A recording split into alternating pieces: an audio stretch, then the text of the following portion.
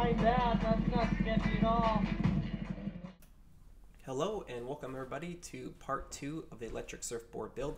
If you missed the part 1 where we built this outline with the 3D printer, go and check that out. You can also see some of the specifics on how it'll all come together in the end. But let's get right into this video. So in this part 2, we're going to be covering how I added a lot of the wooden components to the electric surfboard build. Now starting with some of the components, this is 5mm thick plywood. Nothing too special about it. It was cheap. I got from Lowe's. What we'll be doing is using a waterproofing spray to waterproof this along with a layer of epoxy to strengthen it when I end up using it with the board, as you see here. Now, as you can tell, cutting out the pieces for this board was really not too hard. All I had to do is trace out the edge of the board and then cut it with about an inch offset. That way it fits within the grooves of that 3D printed board. Okay, we're going to speed through some of this cutting. One thing I did want to say is that this wood was really easy to use. It was nice and light. I didn't have to worry about overweighting the board. I could have gone with maybe a 1/4 inch piece or maybe even a 1/2 inch, which would have had some good attributes, but I'm happy I went with the lighter wood in this case, which I will strengthen with epoxy at the very end. You'll see later that all the electronics will sit within the board, so nothing will be poking out of the top, keeping it nice and flush, which was a big goal of this project. For the epoxy, I went with this Total Boat Flex resin. Now this stuff allows for bending without being brittle. It works really well for this application, one because it goes well with wood, and also this type of epoxy is rated to adhere to most plastics, which was kind of a unique thing with this particular epoxy. After some testing before I ended up applying it, it did a great job adhering. I didn't have any delamination at all. And as you can see here, I did use clamps to keep that board in place. Working with this epoxy, it's always a bit of a learning curve because you're not sure how thick or how thin it's going to be and how well you're going to be able to work with it. But this stuff was nice and thick. I didn't have any issue applying and keeping everything together. As you can see, I used some clamps to keep that in place with some parchment paper in between, which doesn't stick to this epoxy, which made it just really easy to work with. For the front piece of the board here, the groove that's supposed to hold that piece of wood wasn't quite perfect as far as being flush with that board, so I ended up taking that already thick epoxy and adding silica to it, which made this really thick peanut butter like paste. As you can see here, I'm applying it, which really helped fill in some of the pockets that that wood created, not having that perfect seal.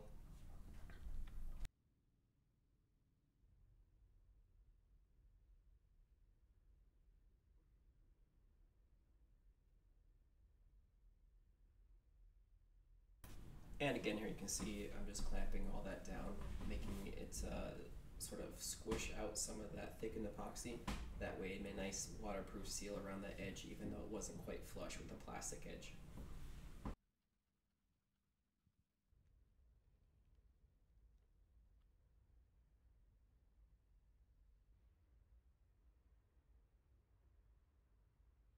So getting that initial wood in place, I will be going back and filling in some of the pockets and sanding this to be nice and flush with the plastic part of the board. But this was a very good start, and we'll keep everything in place really nicely so I can keep on building until I get to that finalization of the project. So now we're going to start some of the internal structures to give the rider some support. Obviously that 5mm thick plywood is not going to hold up to somebody standing on it with their full weight, especially if it's concentrated through, let's say, their heel, or if they hit a bump in the water, that kind of a thing. So throughout the internals, I added, I guess you would call it ribbing with the wood there. I will add a layer of epoxy to the top and bottom of the 5mm sheets, but this is going to add just a lot of strength to it overall without adding very much weight at all.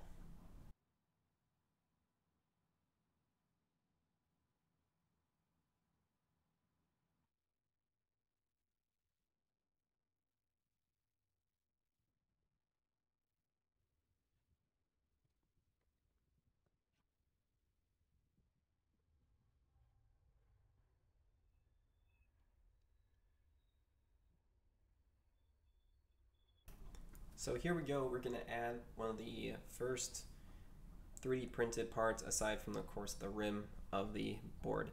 So here we have the mounting plate and also the motor mount that will hold the motor and propeller and whatnot. So I'm just kind of getting this centered on the board so we can sort of embed this in the board and epoxy it in with fiberglass as well. The biggest challenge here was making sure this was very centered. I started off using as you can see, that cord that goes across the middle of the boat. Issue there was it would roll for me just a little bit, and if I'm just a 1/4 inch off, I'm going to be turning unintentionally in the water. So the amount of measuring and remeasuring I ended up doing with this thing was just crazy.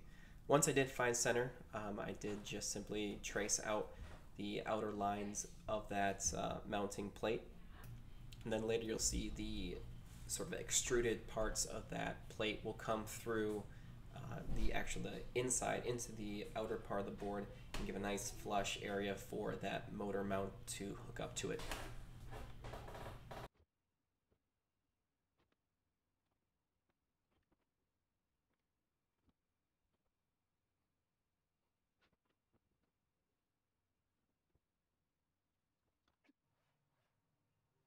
I will admit, cutting through this bottom board was a bit of a hurdle mentally, just because this was kind of the point of no return. I couldn't have messed this up or moved it after this without replacing that whole bottom board, so I just had one shot at it, but I think it's going to end up turning out really nicely here, as you'll see.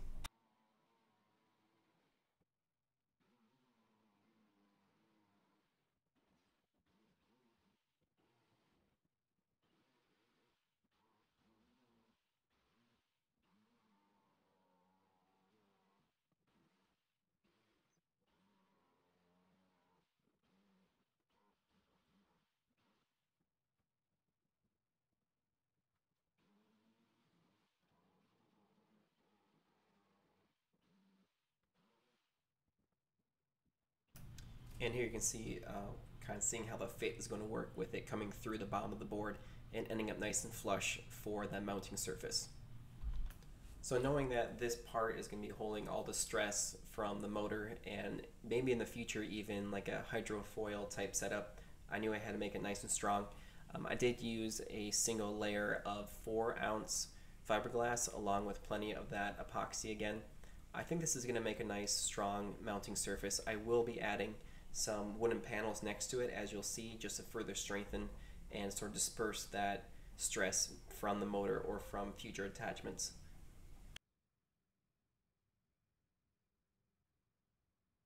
I will say, using this thickened epoxy, it is a little tougher to wet that fiberglass. If you do plan on using the same epoxy for a similar project, just know that you're going to need a lot of it, and it's going to take a little bit to soak through.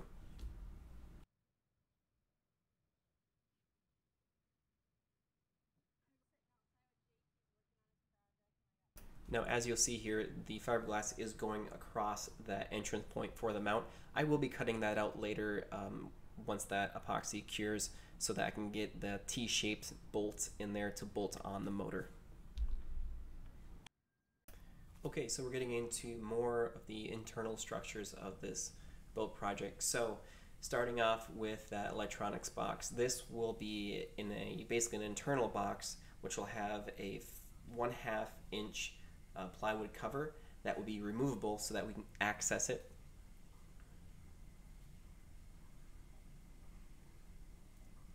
Now, to, like I said before, give some strength to that motor mount, we're going to add some 5mm plywood to each side of it and then heavily epoxy those in place.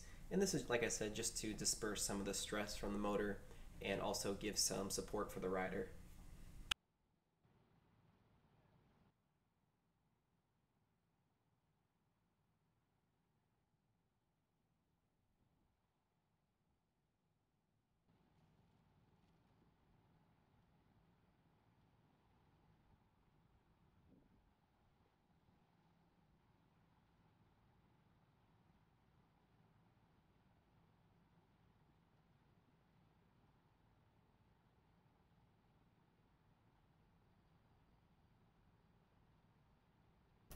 Now I ended up using these clamps to keep those two 5mm boards flush up against that 0.5mm plywood, and this is so that in the future when I add some weather stripping for the ceiling, everything is nice and tight.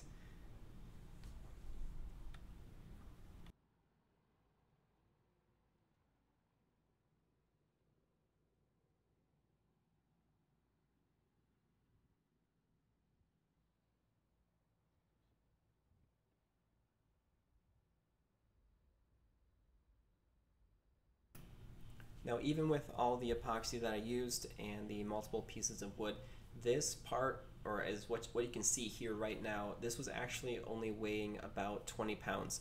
Now most production type boards of this type, with the battery, the electronics, and everything else, they weigh about 60 pounds. So I'm still well within my goal of being sort of in that market level of weight. I didn't think I could get it to be lighter, that's for sure, just based on the components I had to use, but I did want to keep it manageable to not have this brick in the water.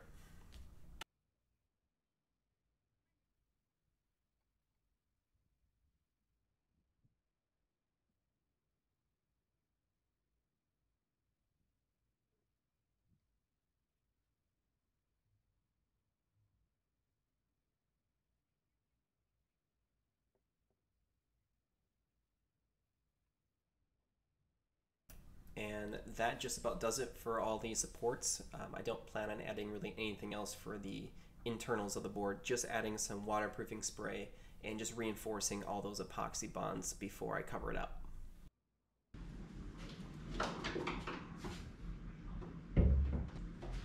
Alright, so that about does it for this video. I hope you enjoyed.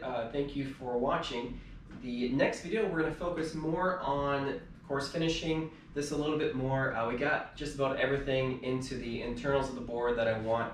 I will be adding a waterproof spray and of course adding the top layer and cutting out these holes for the electronic box and then the motor electronic box there. So that's to come. But for the most part, I really like how this has turned out so far. It weighs about 20 pounds. I did weigh it on a scale. It was right about 20 pounds, which is right on track for a board this big. I think it's going to be really fun once I finish it up. I'm getting more and more excited about this, of course. In the next video, as I mentioned, we're going to talk about more electronics. We're going to talk a lot more about the 3D printed parts that are going into the motor and thruster setup, and also painting this board. There's just a lot more coming. So think about subscribing if you haven't. I think it's going to be a lot of fun getting this into the water. I'm hoping I can do that before fall comes and things get too cold, but I'll just keep on trucking at it. Anyhow, thank you again for watching, and I hope you enjoyed it, and consider subscribing if you've enjoyed it so far. Otherwise, have a good day. I'll see you next video.